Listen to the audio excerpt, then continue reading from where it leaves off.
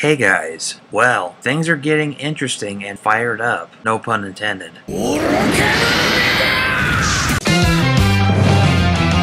After getting 2 character-based episodes of Melt and Asuna, these episodes are nice and debuts a really kick-ass form. In episode 11, Wizuru is trying to get Dime Volcano to join him while the Ryusoulgers are also trying to get him to join, but that's not gonna work. He loves to ask quizzes, and if you get it wrong, he shoots fire at you. Meanwhile, he has a bond with a little kid named Haruto and wants Code to save him with the Minosaurs. In episode 12, Teramigo is jealous of everyone talking about Dime Volcano, and Wizuru is still trying to get him on his side. After many trials and errors from the Minosaur, Teramigo is motivated thanks to Ko, and finishes off the Minosaur with Kishiryuu Dime Volcano, and Gaisorg shows up at the end.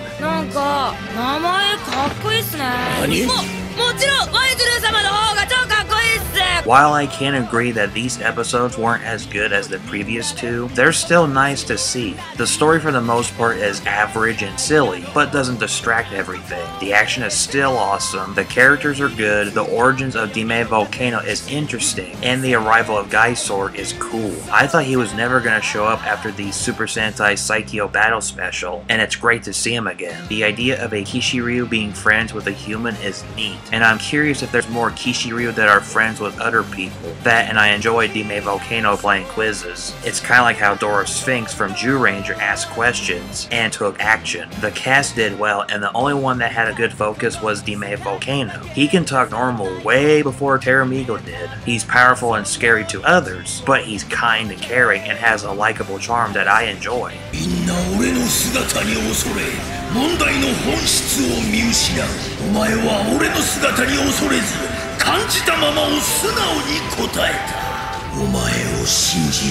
Hell, even Wizuru has a small good moment with Creon.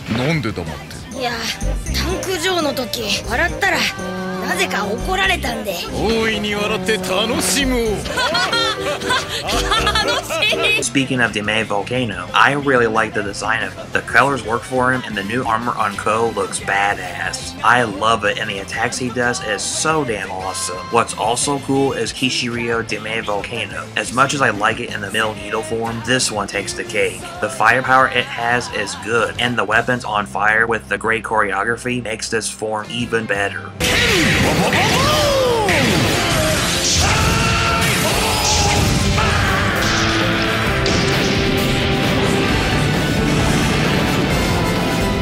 Overall, these episodes were solid and some parts could be better, but it's fine in execution. The preview for the next episode looks fine, and it seems that Bamba knows this lady, and she's apparently part of the Ryuso tribe. Now that could lead into some good banter and plot details. Anyway, enjoyable episodes, and the stuff we get later on are gonna be nice. Let's keep flaming on through this show, and I'll see you in the next video. Thank you for watching, and as always, I will catch you later.